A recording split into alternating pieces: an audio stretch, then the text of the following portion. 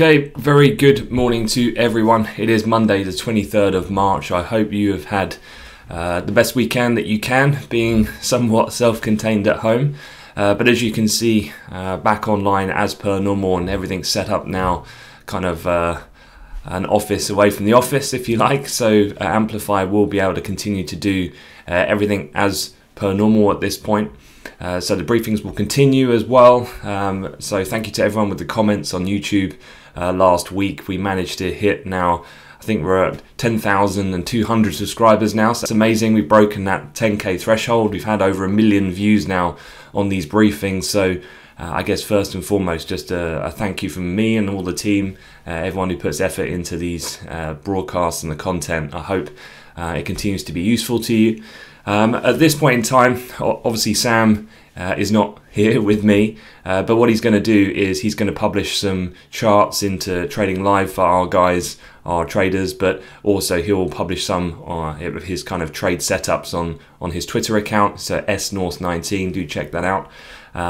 Otherwise, let's get straight into it. I'm going to focus on the news predominantly, and I'll leave those levels for Sam to share on social media. But having a quick look at the actual charts this morning and what have we got on the agenda for the week, and again another risk off start to proceedings. US index futures off at the get-go, the reopening of trade on Globex, an immediate kind of limit down in that respect. We have come off that level, but we still remain down multiple percentage points at the moment. You can see the Dow future in the center chart here is still down about 840 points at last check. The DAX did start actually more negative than where it is at the moment. It did see this center left chart here, a gap fill, as really the early birds in Europe were coming into the market. But since then has faded slightly and we're down about 400. So another weak start to equities. As you would imagine then in that kind of classical move in the correlations, T-notes up over a full point already, getting close to retesting what was then the overnight electronic opening high here just as we go into the European session. Gold, top right, it's off a little bit from where it was trading, but we're still hugging the pivot level. At the moment, we're up about $7. So lower equities, higher gold and fixed income. WTI crude is kind of flatlining for the moment. It did look a little hairy at the open this morning in terms of retesting the downside levels where we flirted close to obviously $20 at the end of last week. We got down to an overnight session low at 2080 before we've had a bit of a bounce, but we'll have a look at oil again in a moment. Well, let's just get straight into it. So why this risk-off kind of tone to markets? Let me just switch over my screens and have a look at a few different things then. First of all, obviously, although we have a normal economic calendar this week, and there are a few things definitely to keep an eye on. Overall market sentiment still derived from the updates that we're seeing in relation to the coronavirus. Global cases now, as you can see there in the top left, are nearly at 340,000 deaths now, coming up to 15,000. What I did is I do publish a piece that I call the macro menu on a Sunday. I share it on my Twitter, and also I'll send this out to all the guys on Sunday. And this was a summary, and I'll quickly run through it, of generally the status of globally of where we're at in these major kind of populous centres, particularly in the Western world. But we're also going to talk about India this morning, because that's also going to be a real potential hotspot going forward in the coming weeks.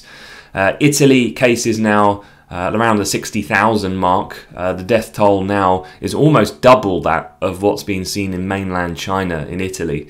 Italy have now stopped people moving from one municipality to another unless it's super urgent. They've also fined 11,000 people as part of their lockdown and not having permissions to be able to move around. They fined 11,000 people on one day, on Saturday, over this weekend. And as we're going to have a look at in a second, could be a sign of things to come in the UK if the PM announces that in the next couple of hours. Spain, what I've got here are the kind of numbers in terms of total confirmed cases and then the actual death toll. So Spain's up to around the 30,000 mark, deaths around 2,000. They're going to extend their current lockdown for another fortnight. Germany is going to ban gatherings of more than 2 people. I'm not really sure how they're going to go about enforcing that, but that's what the headlines were suggesting on the likes of the FT and the BBC last night. France, the lockdowns to last another 2 weeks. Main cases, of course, in terms of the number of cases being confirmed is in Paris. Pretty similar then to what we're seeing in America, where confirmed cases nationwide are 30,000, but it's all kind of concentrated in the state of New York and specifically New York City. New York City is reported to be 10 days away from seeing widespread supply shortages, according to the mayor yesterday. New York as a hotspot is about 15 times more cases than the rest of United States of America. Again, just given how populous that particular region is, and the city, of course. In the UK, we're going to discuss that in a second, so I'll get round to it. But a couple of things to be aware of here on this front, because we're going to broaden the net outside of Europe and America. And this is a country which hasn't really had too much mention, really, because cases have been actually pretty low in India. But India is the second largest populous country on the planet after, of course, China. Population-wise, India comes in at about 1.3 billion. So if you think about it, think about, if you have been to India and what you know of it in terms of the kind of mass density of the populations in cities like Delhi or Mumbai, for example. The types of food standards and hygiene, kind of similar-ish into what we're talking about with the original outbreak that we saw in Wuhan, for example, in the Hubei province in China. Now here, overnight, basically, the Indian rupee fell 10%. A few other stats here. So the rupee is now trading at its lowest level on record.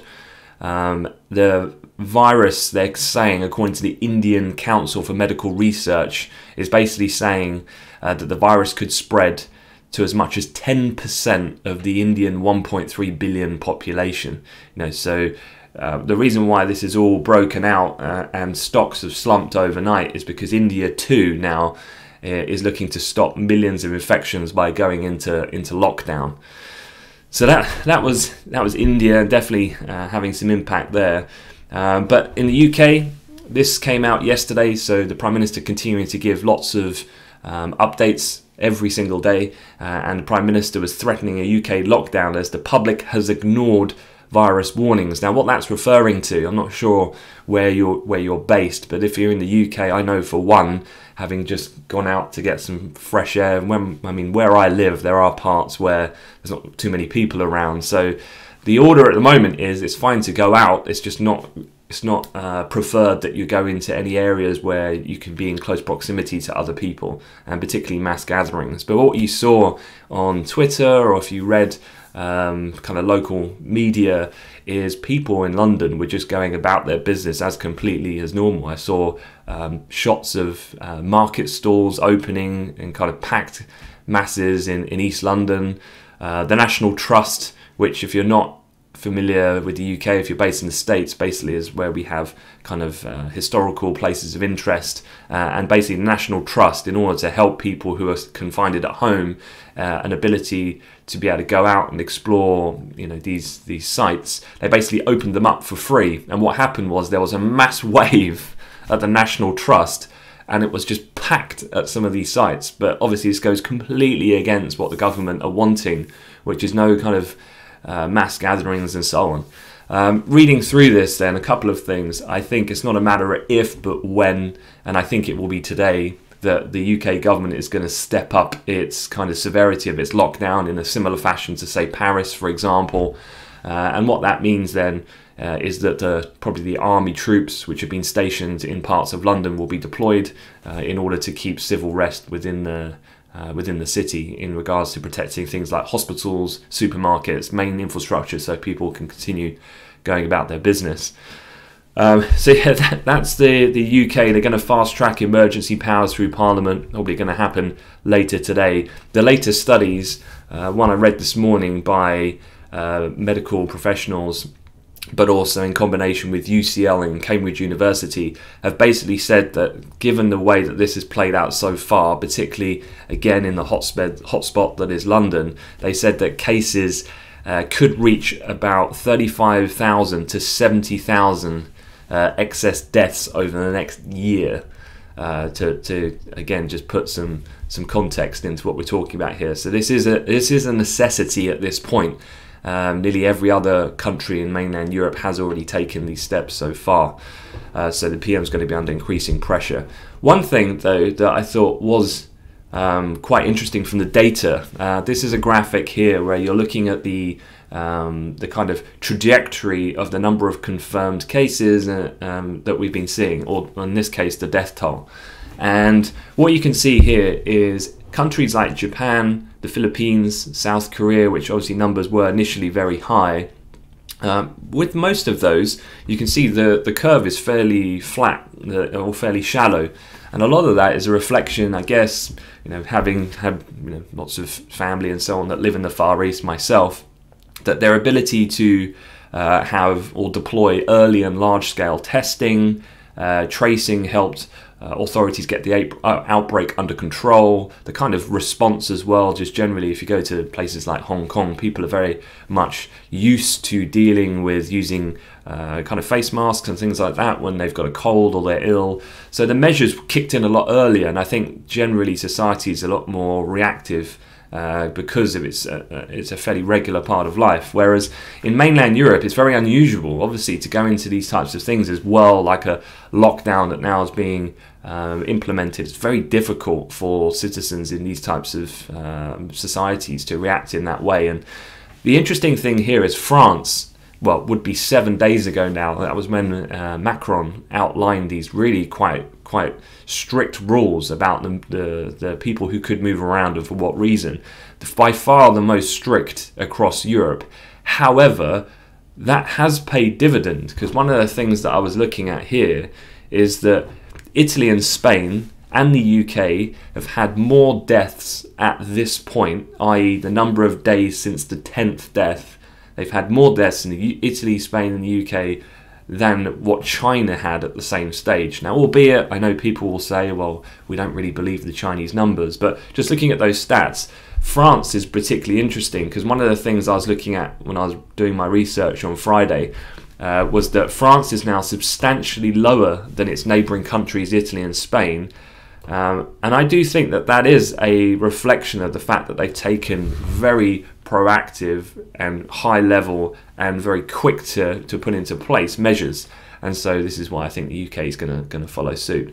The main point though on this chart from a trading perspective, and I do think this is really important because I'm getting a lot of questions to me about when are we going to hit this ultimate kind of what's the key indicator where we're going to hit the bottom. Because a lot of people obviously now looking at value at these levels of, can I enter now equities at a good position to get long again for the inevitable kind of move back up towards all-time highs again, or oil's quite suppressed in terms of historical prices, is now a good time to buy? Well, I'd say probably the key signal to look at is not maybe so much the kind of macroeconomic data, although that will be important. Actually, I think looking at the trajectory of these numbers, particularly in Italy and Spain, is going to be very important. The UK as well. They're the three that I would be looking at. So every day today, when we get these updated figures, you'd be looking to plot them then to see when are we nearing a peak. And I don't think we need to hit the peak. It just needs to be becoming more shallow. And so even before we get to that point of ultimate peak, I think the markets will already take that as a signal that perhaps then it's getting under control. But in reality, this might not happen for another few weeks. And that means then that markets will continue to remain very sensitive and generally on the balance quite fragile in the risk of further downside. A few other things to run through them. At the moment, if you remember, this time a week ago was when we had the first empirical evidence of the impact that the coronavirus had on the Chinese economy. If you remember, we had that fixed asset investment, retail sales, unemployment rate, industrial production, and they all basically just tanked. There was the first sign that we saw of what is going to be a significant impact on their economy. But at this point, we haven't really had too much in a similar vein for the rest of the world. But that's going to change, because this week we have in Europe a number of things coming out, and well, let's jump to here first, and then we'll go back to that other chart. So this is the calendar of kind of European events for the week. So today you've got Euro area consumer confidence, probably the most important in terms of this type of data. You've got the preliminary PMI, the Purchaser Managers Index. So those numbers are coming out for Germany, France, the Euro area. These are the flash readings. Then you also get the UK flash PMI and factory orders as well. Then confidence figures, both business and consumer, coming out across mainland Europe from Wednesday through Friday. So this is going to be the first time when we get to see just generally what is the sentiment, what is the impact that this is having at this point in time. We know it's bad. The question is how bad at this point, and we're going to look at a few different things. For one, this is looking at what analysts are having to do now, and economists, is reshape their expectations about the kind of future. And this is looking at really two things: the Euro area composite PMI. So the average for the Eurozone is that this is going to dip below 40. Now, if you remember, Germany was the worst, and Germany was in a real difficult state going into before the virus hit. Remember, it was deeply in contraction in its manufacturing activity and its PMI readings.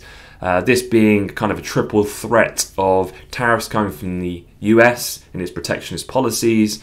You've got kind of the domestic political uncertainties with the CDU and CSU and Angela Merkel. And you've got Brexit, something which obviously is completely forgotten at the moment. But these three things already put Germany on the back foot. Now you're going to have the virus take impact as well. So remember, 50 in the PMIs is key for being in expansion or contraction territory as far as that reading is concerned as a diffusion index.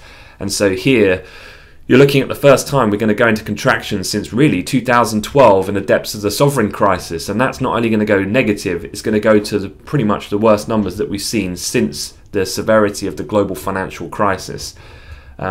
With that then, let's move over to the US, because in the US there's been some pretty interesting comments out of various big banks. And I'm going to start with Morgan Stanley. Morgan Stanley sees US economy plunging 30% in Q2. Now, I must stress, this is probably the most bearish of what I've seen. JP Morgan or Bank of America are looking for minus 12%, JP Morgan looking for minus 14%, GS are looking for minus 24%.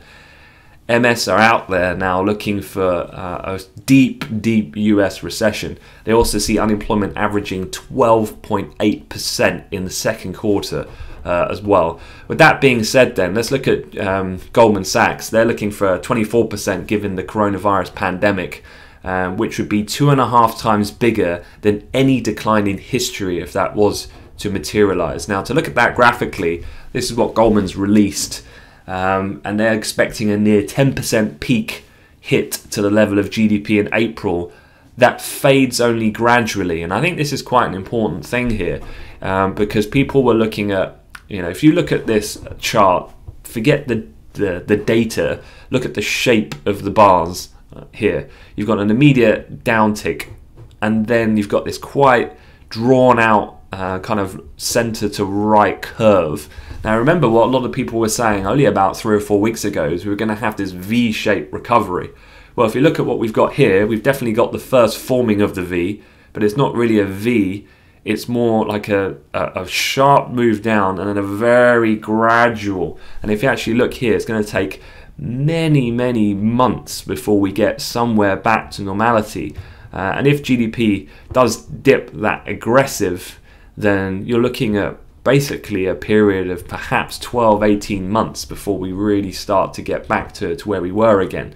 And so that's probably a reflection, though, of really, when you do read the data and the medical kind of research, that when this virus is probably going to be much more at the point of very contained at that point where we've seen the way over the worst of it. But this is going to be a way slower, probably, recovery than some people might have imagined before. From a US point of view then, with the GDPs, as I said, the Q2 forecast, JP Morgan looking at minus 14%. This is just to put it in some context. This goes back on the chart, on the index from left to right, from the 1950s all the way up to where we are in 2020. So you can see the worst GDP print we had in the global financial crisis of 2008-9, we got down to a GDP of about -9%.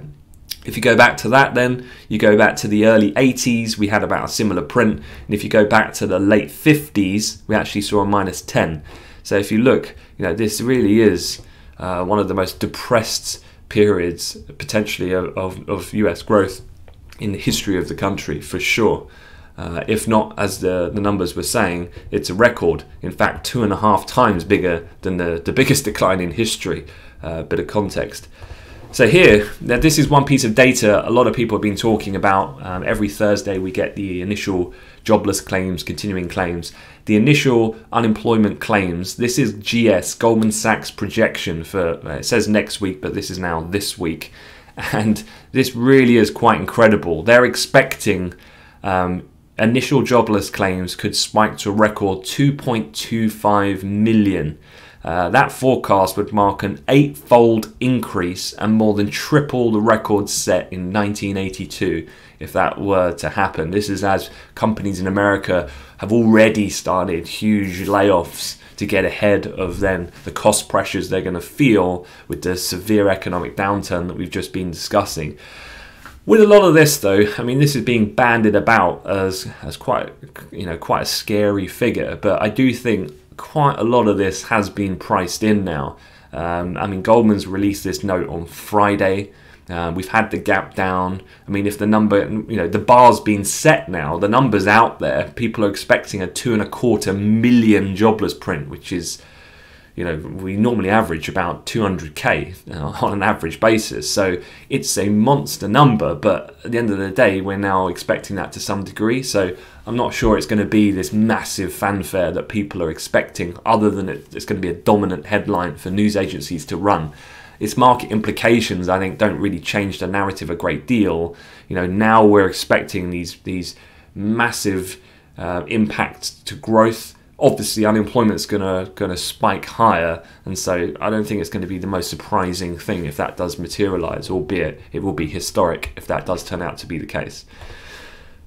This was another thing I wanted to mention. What are the Fed saying? And generally the Fed voters have been quite quiet, but we have heard from James Bullard. He is a non-voting member in 2020, but he does tend to be quite vocal, so perhaps a bit of an insight as to what they're thinking.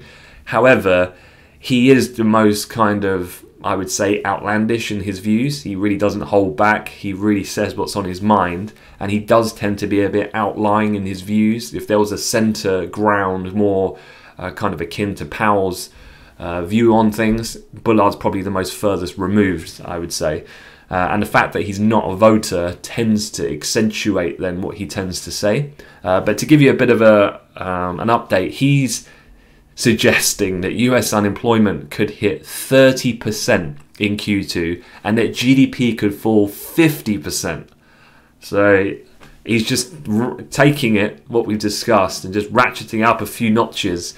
Yeah, 50% GDP hit, he reckons. Now, I think he's way too bearish, personally.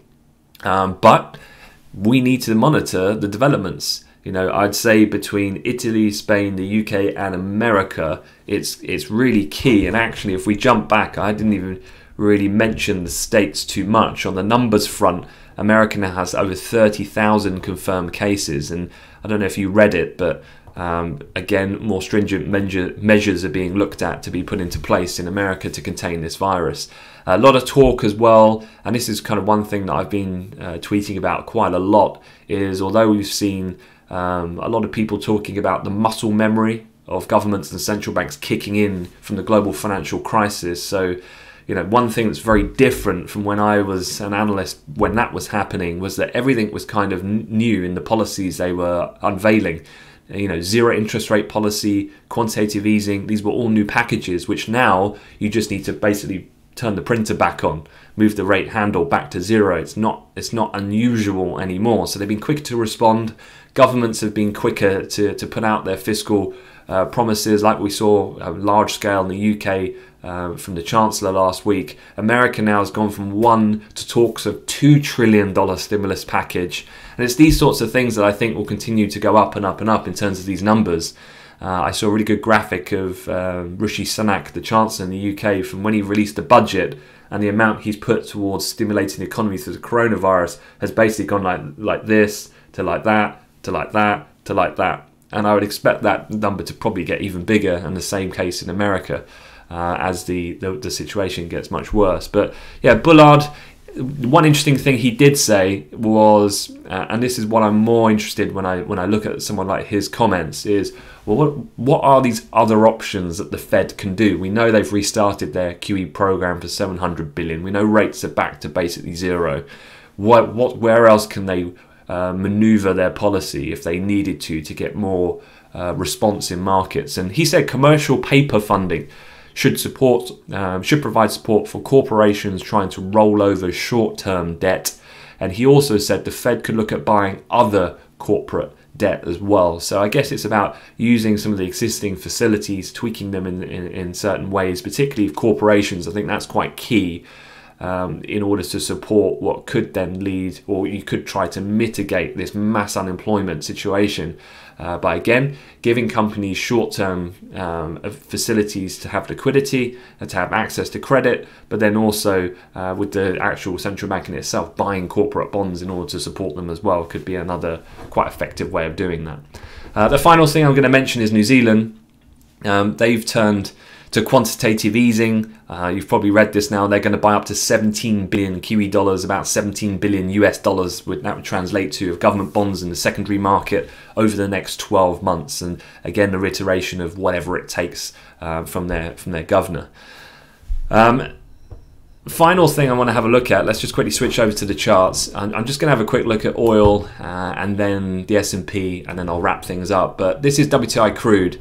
And you can see we've had a bit of a gap lower at the initial reopening of trade in the overnight session. That was the initial dip when US equity futures got halted limit down, and then we had close to a retest down at that 20 level, which we printed back on the 18th at the end of last week. We have recovered a little bit, and we started to consolidate around that kind of area here, which is the 22.39. We briefly tested that before Europe came in this morning. But looking on a much bigger picture, this was a graphic that I shared in my kind of look ahead for the week in the macro menu.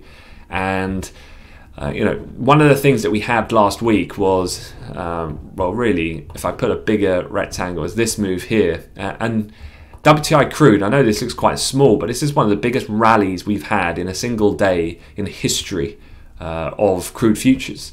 And that came, if you remember, after President Trump was talking about intervening in the Russian-Saudi situation. It was also talking about buying a large amount of crude oil to help to stockpile in the SPR. And all of that led to then a big surge in prices after we were at very depressed levels. However, when I delivered the briefing on Friday, I was talking about the idea, and I think the point here still remains, is that as much as the US might look to try to intervene, I really don't think, and I have not read anything over the weekend to change my mind, that the biggest core problem here for prices is the fallout between Saudi Arabia and Russia. Until those two can come to some kind of agreement and have some deal in order to coordinate a cut to global supply, I still remain bearish on crude oil prices. The situation ultimately with the coronavirus is going to get worse in terms of numbers, therefore economically more impactful. So that's going to hamper demand still further to what I think has been priced at this point. And then you overlay that with this ongoing battle for market share by flooding the market. I think it's a perfect cocktail for prices to move south. And we're holding up at the moment, and you can see why we're holding up. I mean, if you go, that was that level of where we hit the low yesterday, and we've come all the way back up to there. I'm looking at a monthly candlesticks now to try and bring into context a little bit of recent moves. So you can see here the global financial crisis. I mean, wow, what a move that was. We went from like north of 140 down to basically $30. Then we had the OPEC attempt to try and kill the US shale industry, and kicking off in November 2014 when they looked to flood the market and the fears of a Chinese hard landing. That was this big episode. And then we've had the coronavirus pandemic, which is where we are at the moment. Now here, We briefly broke below it. We got to around that $20 handle before, but the number I've been looking at is $16.70, which would bring in the initial aftermaths in the week post the 9/11 attacks that we had in 2001. That's that low there in that rectangle. Anything below there, you know, it sounds crazy, but you start talking about numbers like $10.35, which would have been the OPEC kind of crisis in the late 90s type price level. I think, you know, let's leave that for the moment. The first target here, I think, that people will be looking at on the longer, higher time frame will be 16.70. I do think that 20 is going to give way at some point in the coming days or weeks. From an S&P 500 perspective, as I said, Sam's going to share some of his charts in the chat and online, you know, on Twitter and so on. But this was looking at the S&P on a much longer time frame. I know it's a bit small to look at, but I wanted to really encapsulate some of the price activity going back to 2013-14, because this area of consolidation now is really what we've got to be watching for key levels on the downside. And as you can see, you've got a gap down again in the overnight session. That's brought us back in towards this kind of range here, which was the peak of price activity just before the US election. Then Trump obviously had the dip, and then the rally came back to around that same level in November of 16, before then kind of the Trump stimulus, Trumpflation kind of kicked in. But then beyond that point, you start looking at that kind of band of price movement. You've obviously got that low on the night of the US election. That would be the most lowest bound at 2028.5 in the S&P. So again, these would be levels really to watch through the week as a whole, and then kind of scaling down using that price movement from 2016 and ultimately further down into 2016-15 would be key levels. So, you know, as crazy as it sounds when you start talking about these levels, you know, this is the way the markets have been moving, and to where we are from the record all-time high only a few weeks ago, we're still down 35%. If we were to get down to 2000, that would be about 41-42%. If we got down to that that low seen in the beginning of 2016, that would be close to a 50% reversal from that high. And yeah, I still think there's some downside to come in US equities. I guess it depends on how far. Probably the area where I'd feel most comfortable really is around that 2000, that 2028, which was that US election dip low, and that 2000 psychological level I think is not off the table at all at this point, given that these cases are still rising at the moment and measures are still to really kick in at a more stronger level on the lockdown in places like America and the UK. Quick look at the calendar. So back to this is that macro menu where I talk about my views and some of the things we discussed here, but this is it includes a calendar. So as I said, it's going to be interesting. You get the preliminary PMIs coming out of the Eurozone first thing tomorrow morning, so be aware of that. You also get the US numbers coming out that afternoon as well. You do still have a Bank of England rate decision. As far as I'm aware, it's still scheduled for Thursday. They've already obviously made their move, restarting QE rates down to 0.1, but I guess this is more of an update on what is their latest thinking at this point in time.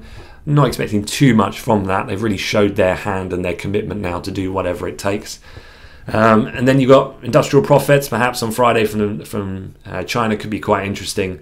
But overall, just check that out when you get a second. And then the final thing I wanted to mention was, if you scroll up to the top, and I'll put a link to this, there's a picture of me and Sam in the old days in the office, I would say.